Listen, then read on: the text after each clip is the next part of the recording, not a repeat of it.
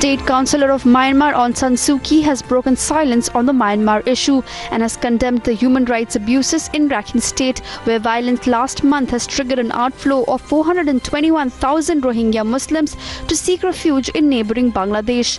Suu Kyi has assured that those involved in creating violence will be punished. She also clarified the usage of word Rakhine instead of Rohingya, stating that it will further inflame outburst. To deal with it, and we have to resolve it.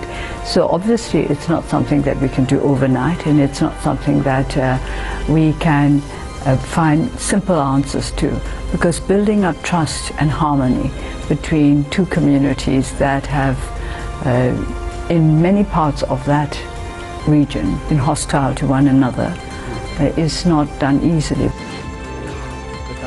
Kenya's Supreme Court has refused to reverse its decision to annul August's presidential election. Kenyan Chief Justice David Muraga told the court that their power was donated to them by the Kenyan people and the court could not turn away from constitutional violations.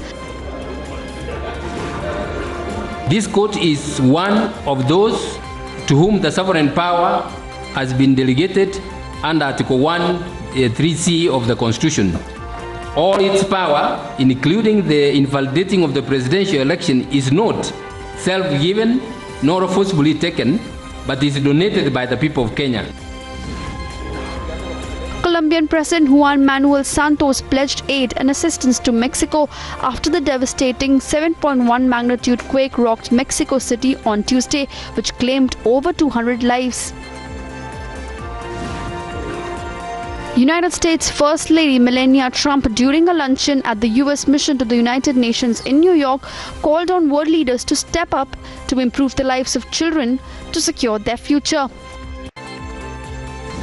Whether it is drug addiction, bullying, poverty, disease, trafficking, illiteracy, or hunger, it is the children who are hit first and hardest in any country. The UN Security Council passed a resolution to reform peacekeeping operations. US President Trump pushed hard for the cost-cutting measure, which passed unanimously. Vice President Michael Pence voted on behalf of the United States.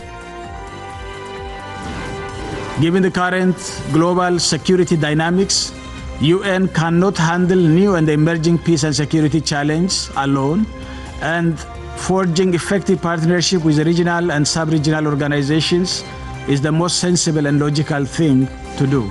America first does not mean America alone. As the President said, we will forever be a great friend to the world. And it's because of that commitment that he sent me here today to this Security Council to reiterate our call for fundamental reforms of UN peacekeeping and our determination to see this institution do even more to keep the peace across the wider world.